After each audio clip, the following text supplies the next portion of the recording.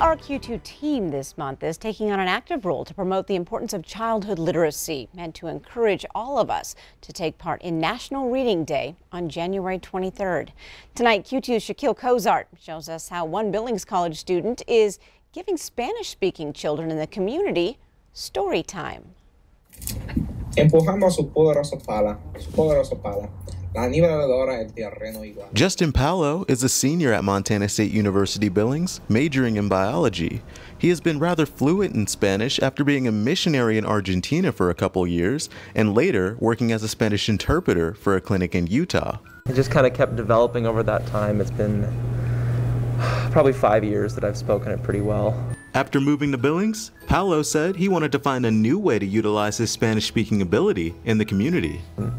I contacted MSUB's volunteer coordinator, and he helped set me up with the library. And I thought it would be a blast to be able to host that Spanish story time, and I just thought it would be a very unique experience. This Spanish story time is held by the Billings Public Library, and due to COVID-19 guidelines, it's held online.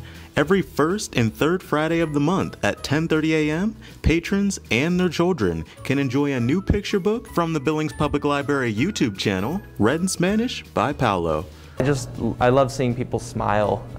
Speaking to them in their own language brings a smile to their face. So I try and imagine that they're, virtually sitting in front of me, hearing things in their own language and being able to smile and appreciate what's going on.